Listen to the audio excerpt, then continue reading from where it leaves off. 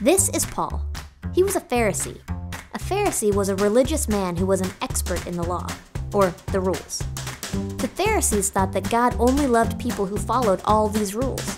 They didn't realize that Jesus was the king that God had promised.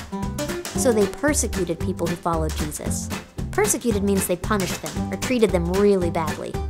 And Paul was the worst when it came to this. He was really mean to people who followed Jesus. Like, all kinds of mean. All because he thought that the rules were the most important thing.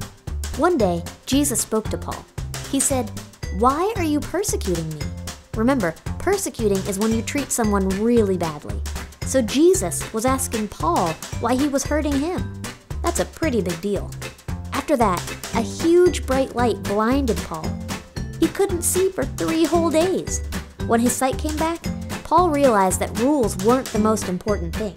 Jesus, and following Jesus, was the most important thing. After this, Paul traveled the world and told anyone who would listen about Jesus. And his wasn't an easy life. He was put in prison, and stoned, and beaten, and flogged.